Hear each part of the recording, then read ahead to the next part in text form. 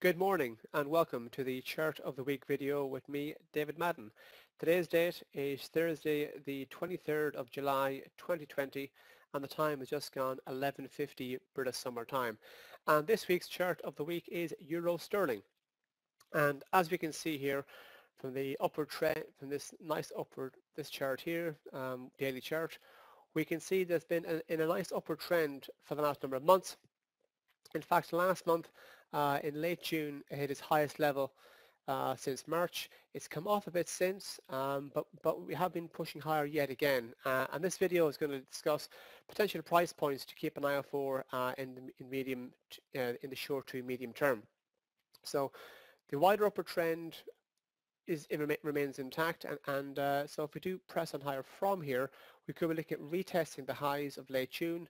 And that comes into play at 0.9175, and should we take off that area, we could then be testing up toward this zone here in around 0.92 up towards 0.9239, and if we go beyond that, we could be looking at heading up potentially up towards the 94 area.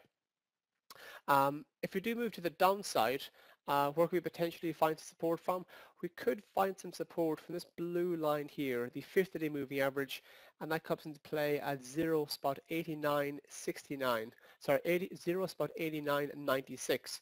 And we can see that this metric only a few days ago, and also last week, and also back in mid-May, acted nicely as support. And if a metric has acted nicely as support in the past, it makes it more likely it'll be active support in the future, but obviously there are no guarantees. So that's something to keep an eye on. And even if you do drop below the 50-day moving average, support could be found from this yellow line here, the 100-day moving average, and that comes into play at 0.8926. And we can see here that when the market had an aggressive sell-off into in April into going into May, the market didn't quite get down there, but it got close enough to the 100-day moving average. But we can notice back in February, in late February, that metric acted as both support, resistance, and then also support. So the metric, once again, has been important in the past. It could be of importance in the future. And even if you drop below that, we could head back down towards this zone here, down around 0.88.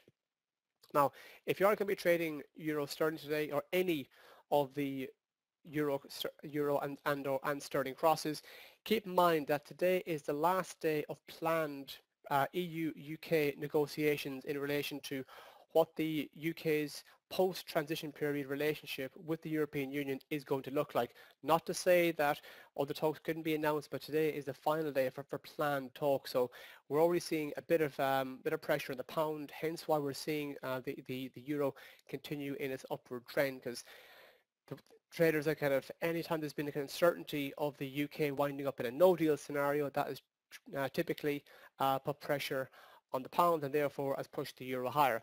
What I also want to talk about is how the euro is faring against other currencies and how the pound is faring against other currencies, because one of the things I like to look at is Dow theory. And what Dow theory basically says is that the averages must confirm each other.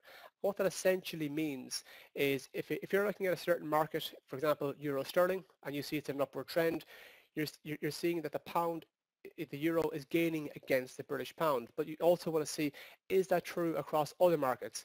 Here is euro dollar. Euro dollar is in a nice upward trend. We're not too far away from the 1.16 mark. Yesterday we traded above 1.16. That was euro dollar's highest level since October 2018. So it gives an indication of how strong euro dollar is. So we're seeing the euro gain against the British pound, but we're also seeing the euro gain against the US dollar. So it seems fairly clear that there's a broad move to the upside in the euro. So therefore you can be more confident that the euro sterling is going to push higher. But obviously there are no guarantees. This here is the pound sterling. Now, as we can see in the last couple of sessions, only on Tuesday, pound dollar hit its highest level in over a month.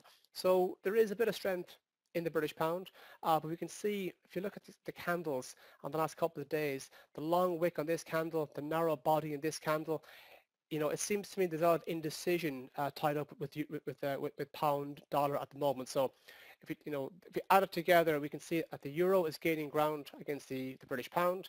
The euro is certainly gaining ground against the US dollar, and euro sterling, and pound sterling seems to be a bit indecision. So we can say we can be more confident that this upward trend in euro sterling is going to continue, but obviously there are no guarantees. Thank you for listening. Stay safe, have a good trading week, and good luck.